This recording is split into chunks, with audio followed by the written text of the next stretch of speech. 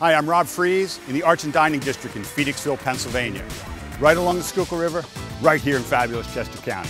Phoenixville's historic downtown is loaded with shops, restaurants, and so much more. Explore your own style at locally owned boutiques like Threads, Ellie's Choice, the Refinery, and Liberty Carriage House. Indulge at Bridge Street Chocolates. Listen and sip at Steel City Coffee House.